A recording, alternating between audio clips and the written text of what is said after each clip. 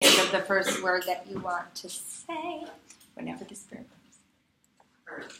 Hello, my name is Alex, and out of all the speeches that we're going to do over this semester, I feel like this one will be the hardest. Now, the reason for that is because for this speech, we have to do research on ourselves, and there's no actual like document we can look up to see who we are.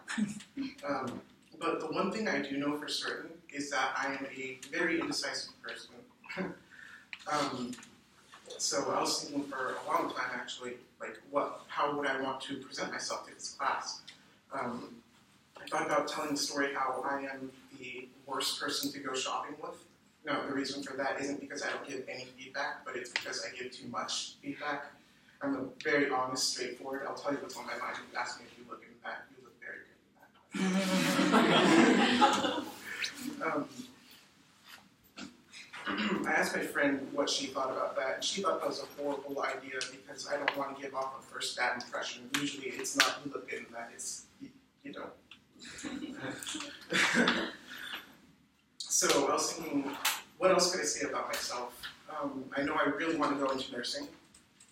I really like taking care of people, which isn't the first impression people get from me. And that's because I'm very sarcastic. Like it's pretty.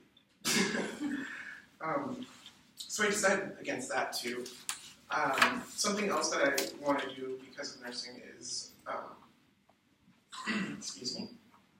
I really want to run around and work with my hands and be in an environment where I get to learn something new every day.